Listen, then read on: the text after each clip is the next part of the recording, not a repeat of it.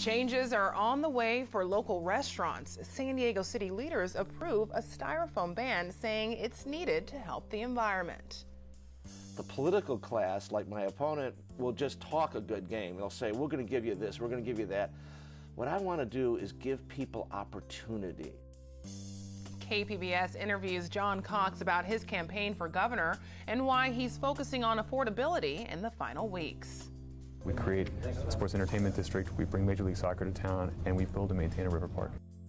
Turning Mission Valley into Soccer City. That's the promise of Measure E. Supporters tell KPBS why they feel it's the best plan for the stadium site. And a new exodus. Another large caravan is heading north from Honduras. How the group already has the attention of President Trump. KPBS Evening Edition starts right now.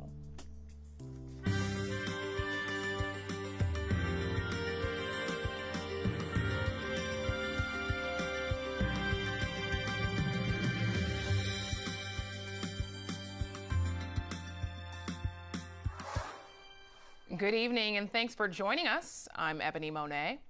In 3 weeks, voters will choose California's next governor. Recently, KPBS reporter Amitha Sharma interviewed Gavin Newsom. Tonight, we have her interview with John Cox with a focus on affordability and the California dream.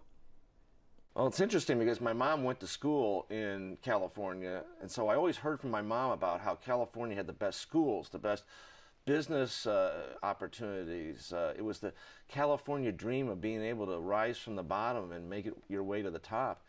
And you know, I would say that now that dream is almost gone for a lot of people. The amount of regulation in government, the amount of tax burden that's being put on people, the interest groups have driven up the cost of living and made it almost impossible to get started here. Describe what that dream means to you today. Well, I think it means doing what I did, and that is starting at the bottom. My mom was a school teacher in Chicago, and making it your success, making your life a success. And that's the way to cure inequality. The politicians, the political class likes to talk, like my opponent, likes to talk about bridging this inequality. And the trouble is that what they're doing in Sacramento is making that inequality worse by making it so much more difficult to get a good education, to start a business, or to work for a small business. I'm a small businessman, and you know, being able to work for a small business or start a small business is the best way to get yourself started in life and grow and achieve success. As you said, you're a businessman, you're a lawyer, you're an investor who's never held public office. How do you relate to the nearly half of all Californians who are struggling with poverty today? Because I solve problems and deliver results. The political class, like my opponent, will just talk a good game. They'll say, we're going to give you this, we're going to give you that. What I want to do is give people opportunity, have the opportunities for growth and to be able to be a success, and also to have things made more affordable. The cost of housing has been driven up to ridiculous levels, and it's mostly government that's done that. The lawsuits, the impact fees, the regulations, the red tape. Those are the things that are holding back people from living a wonderful life, and that's what I'm going to try to change. Let's talk about housing. You've discussed the affordability crisis in California a great deal. What is your specific plan to make houses more affordable to buy and apartments more affordable to rent? I build in other states for a fraction of what it costs to build apartments here. And the difference, lawsuits, red tape, taxes. My opponent's answer is to hand out a few subsidies to a few people. That is only going to save a few people. It is not going to provide wonderful, affordable housing to millions. We literally have millions of people who are living in a lot less than desirable places. They small apartments, small houses. People can't even afford to buy a house these days, and they're moving to other states. What's your specific plan? Streamline the regulations, end the frivolous litigation and lawsuits, shorten the approval process. Now it takes 5 different agencies to approve a housing project. I want local control, but I want the process streamlined so that you don't have to go through a million different steps to get something approved. Do you support more density? in certain spots, that could be the case, but I don't want to take away the dream of having a house and a yard for people. We need to get away from limiting urban environments and maybe expand out.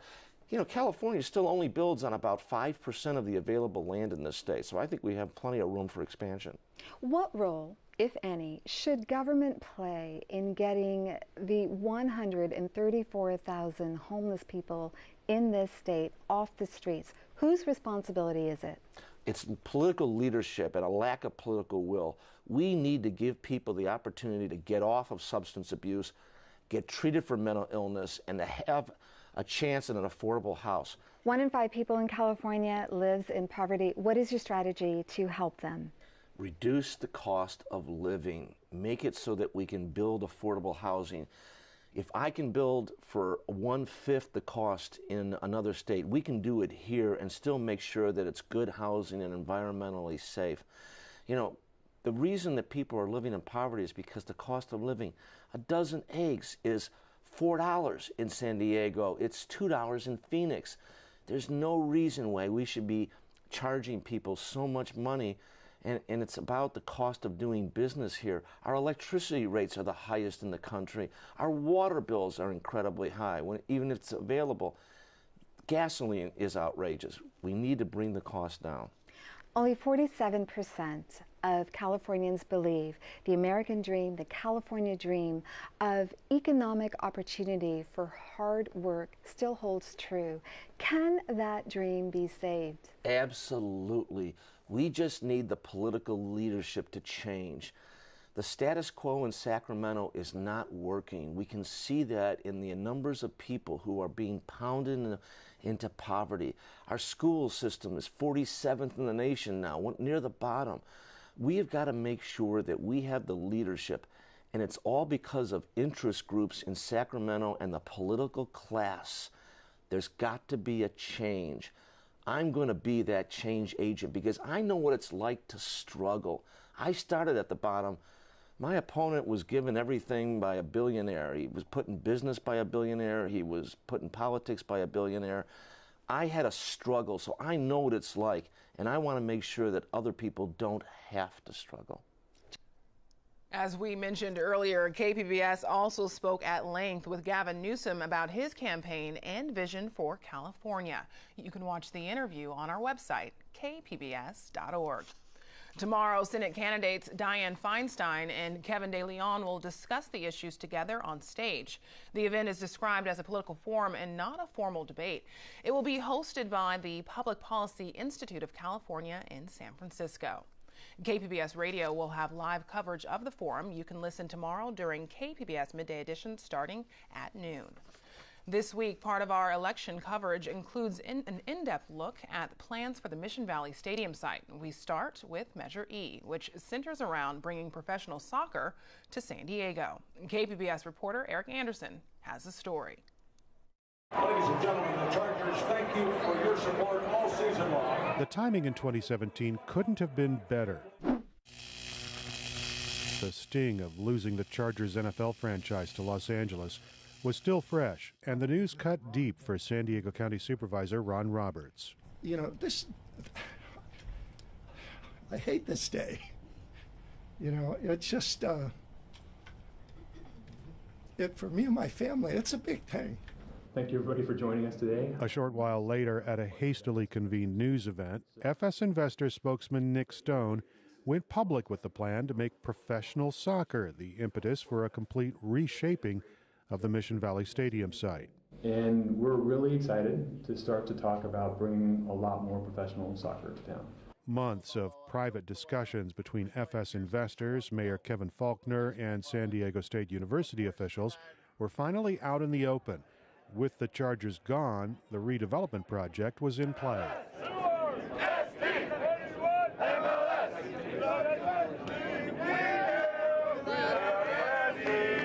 Investors and the mayor greeted soccer-hungry fans on the deck of the USS Midway in early 2017 and announced the pursuit of an MLS team. We are a city that looks forward. We are a city that innovates. We are a city that recognizes rising tides. A soccer stadium is a requirement to land a Major League Soccer team, and the aging Mission Valley facility is both too big and too old. The SoccerCity plan calls for a new multi-sport stadium that would seat between 24 and 34,000 fans. It could also host the SDSU Aztec football team.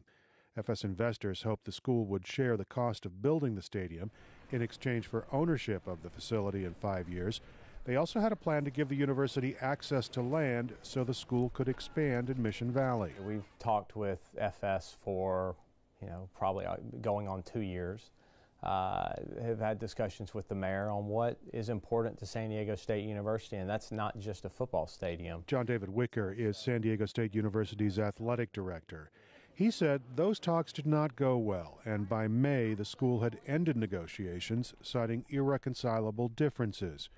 That divorce didn't stop the push to get the more than 3,000-page SoccerCity measure on the ballot quickly. Please hear our voice and adopt the soccer plan. Soccer fans packed city council chambers, asking for a special election in the fall of 2017. Those pleas were unpersuasive. In the end, the council demurred. SoccerCity would get on the ballot, but not until this year. The SoccerCity project encountered more headwinds from the San Diego City Attorney's Office. Mara Elliott questioned whether the initiative overstepped its authority, and she asked a judge to remove the measure from the fall ballot. The courts declined that request. Hey, you want to see the future? Yeah.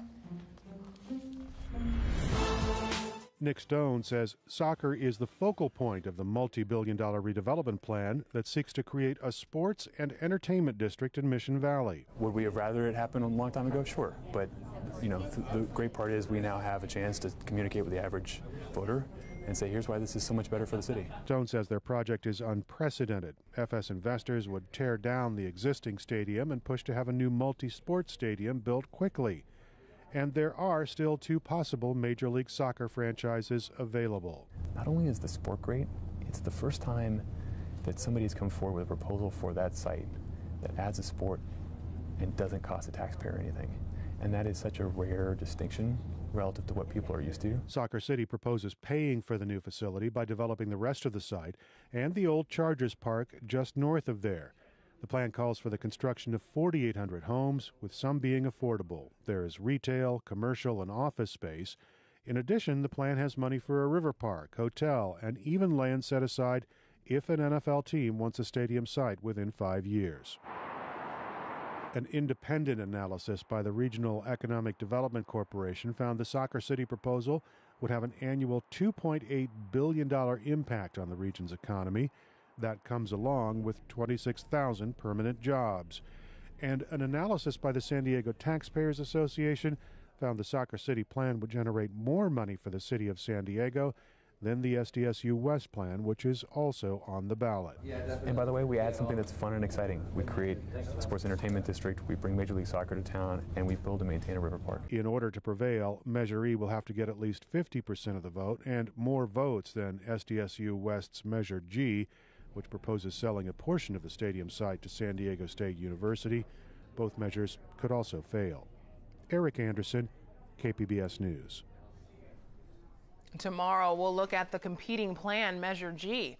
KPBS is a service of San Diego State University. NPR has independently reviewed this story for balance. Our news partner, iNewsSource, is following the money. Jill Castellano has a look at how the political parties are using their resources in the race for county supervisor. The San Diego County Democratic Party has spent more than $1.7 million on local races in the upcoming election. That's compared to about $560,000 spent by the county Republican Party. The Democrats are spending more than they did in the last election because they think they have a chance to win seats Republicans have held for decades. The race that has attracted the most cash? The contest to replace termed-out County Supervisor Ron Roberts. He's held his Central San Diego seat on the all-Republican Board of Supervisors for 24 years. The Democratic Party has spent more than $1 million to help their supervisor candidate, Nathan Fletcher. His Republican challenger, Bonnie Dumanis, has gotten about $200,000 from her party. University of San Diego political science professor Casey Dominguez says political parties can have a big influence on voters. Parties are more important than ever right now because most voters have made up their minds to support candidates in one party or the other. And what parties do is get those voters to the polls. And if one party is doing a better job of getting its voters to the polls, then its candidates will be more likely to win. So will all this party spending work? We'll find out on November 6th. For KPBS, I'm iNewsSource reporter Jill Castellano. iNewsSource is an independently funded nonprofit partner of KPBS. Styrofoam containers will soon be banned from restaurants in San Diego. KPBS Metro reporter Andrew Bowen has details on the City Council decision. Polystyrene foam, or styrofoam, does not biodegrade.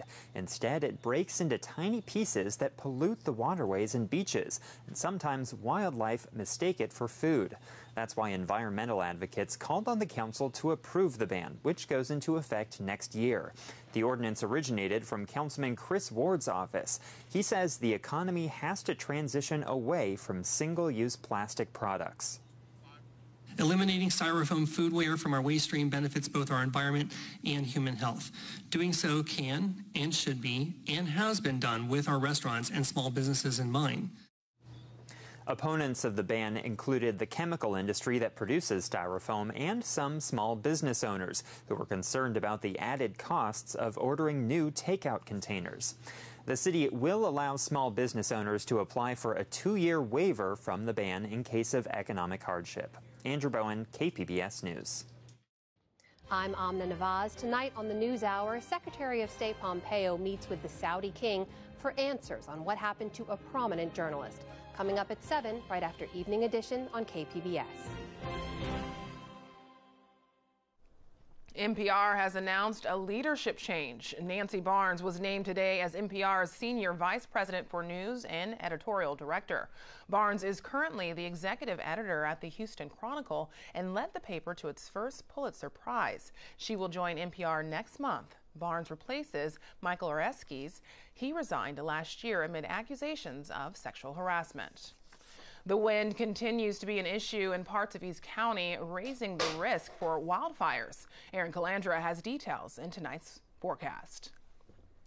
We are still under a red flag warning. That's until 8 o'clock tonight in those interior parts of the county. The Santa Ana winds, they are still ripping up to 60 miles per hour through the canyons and the passes. Be careful driving. It's going to be gusty, so both hands on the steering wheel. And we could even see some power outages because of these winds. It's also driving up our temperatures. So temperatures in San Diego right now about 10 degrees warmer than it should be. Here's the satellite. We don't really have much going on in California. A couple of showers, maybe even a touch of snow across the mountains of Arizona.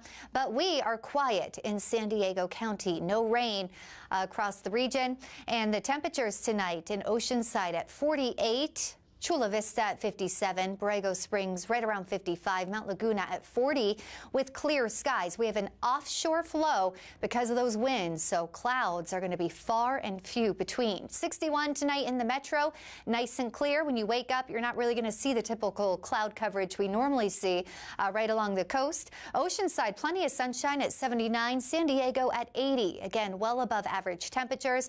Borrego Springs at 83, Mount Laguna 58 with beautiful sun. This is what it looks like for the late week. Nice, dry, sunshine, beautiful conditions that we're used to. Here is the 5-day for the coast. Expect to see lots of sunshine. Temperatures again on the rise throughout the week. We'll reach those mid-80s by Friday. By Sunday, just a little bit cooler, 78, very pleasant. Inland, it's going to stay sunny and warm by Friday. We're talking 90 degrees, and that will be the case through Saturday before temperatures drop on Sunday. In the mountains, it'll be breezy. Again, be careful on those highways. It's going to be a bit gusty at times with temperatures in those mid-60s. And in the deserts, it's going to be sunny with our temperatures in those mid-80s, reaching 89 by Saturday. Our lows mainly in the 50s and low 60s. For KPBS News, I'm Erin Calandra. Back to you. Today, health officials, advocates, and law enforcement joined forces in Mission Valley to release a new federal report showing the growing impact of marijuana. Some of the highlights of the report: marijuana-related drug driving fatalities in San Diego County have increased more than 50% over the last dozen years. During the same time, emergency room visits from marijuana-related trauma have spiked more than 600%. Both trends are expected to increase as a result of the legalization of the drug. David King, director of the San Diego and Imperial County High Intensity Drug Traffic Area Program, says marijuana usage rates among youth in California are the highest in the nation. More 7th graders, 8th graders, 9th graders, and 11th graders are smoking marijuana more than they are cigarettes. And obviously everybody knows the harm associated with cigarettes and the long-term health consequences, but these kids are being told, hey, it's not harmful for you because it's medicine. King says youth ages 12 to 17 make up the largest percentage of people seeking treatment for marijuana. Hundreds of Hondurans are making their way to the U.S. together. They say they're fleeing violence and poverty. It's the second caravan to capture President Trump's attention. KPBS Fronteras reporter Jean Guerrero has the story. The mass exodus started last Friday from San Pedro Sula, with people traveling by foot, hitchhiking, and hopping on buses. The caravan was organized in part by a former Honduran lawmaker named Bartolo Fuentes. He's been posting Facebook Live videos along the way, talking about the bloodshed and the hunger that people are fleeing. Entonces, señor Trump. Fuentes called out President Trump for supporting the Honduran government, which he called corrupt. Last year, the U.S. gave Honduras millions of dollars to fund its military and to purchase weapons from the U.S. And then, on Tuesday morning, Trump went on Twitter and told the Honduran government to stop the caravan, threatening to revoke aid. Fuentes was arrested by Guatemalan police that same morning, according to local media reports. But most in the caravan continue their trek north. I spoke to Alex Mensing of Pueblos Sin Fronteras, a migrant rights group that has organized caravans in the past. They're not organizing this caravan, but may help them once they reach Mexico. Mensing says it's contradictory for the U.S. to try to stop this caravan from reaching its southwest border.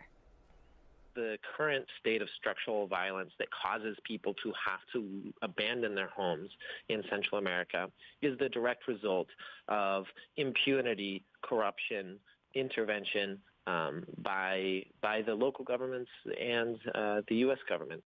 The migrant caravan left a day after U.S. Vice President Mike Pence urged the presidents of Central American countries to persuade their citizens not to leave their countries. Jean Guerrero, KPBS News. Cal State San Marcos and Oceanside's Miracosta College will receive a grant to help undocumented students. The colleges are among 32 schools sharing $10 million in funding over a 3-year period. It's called the Uprise Grant. Money will be used to help undocumented students with legal assistance, mental health care, and cultural events. At the request of the Trump administration, California National Guard troops have been at the border since April. KPBS military reporter Steve Walsh has a behind-the-scenes look at the controversial decision to send them there. California has offered only occasional updates since April, after Governor Jerry Brown agreed to send troops in support of the Trump administration's Operation Guardian Support. KPBS recently received a series of emails from the state which showed that California wanted to keep a low profile from the very beginning. Guidance from the governor's office asked other members of the administration to limit their comments to the media, even after the president tweeted, "The crime rate in California is high enough, and the federal government will not be paying for Governor Brown's charade." Publicly, California held its fire. Behind the scenes, Mark Ghilarducci, the head of California Emergency Services, exclaimed in an email to other top staffers, "This guy, unfriggin' believable." Since April, the Guard has kept a low profile. Unlike operations under Bush and Obama, there have been no offers to see the California Guardsmen in action. They're not supposed to enforce immigration law. Back in April, the leading candidate for governor, Lieutenant Governor Gavin Newsom, said he would not be there at all, preferring to reserve the Guard for wildfires and other state missions. I would have approached it fundamentally differently. Why would you not have done it? Because I think that National Guard should be focusing on the next 2-3 earthquakes. California recently decided to stay in Operation Guardian Support for another 6 months, even as other states have opted out in protest over the Trump administration policy to separate families at the border. Steve Walsh, KPBS News. Here's a look at what we're working on for tomorrow in the KPBS newsroom. On Morning Edition, a closer look at California's Prop 2. It's a plan to address homelessness and mental health, but will voters approve the $2 billion price tag? And a reminder, KPBS Radio will have live coverage of the Senate Candidates Forum in San Francisco. That's tomorrow during Midday Edition. You can find tonight's stories on our website, kpbs.org/Evening Edition. Thanks for joining us. Have a great night.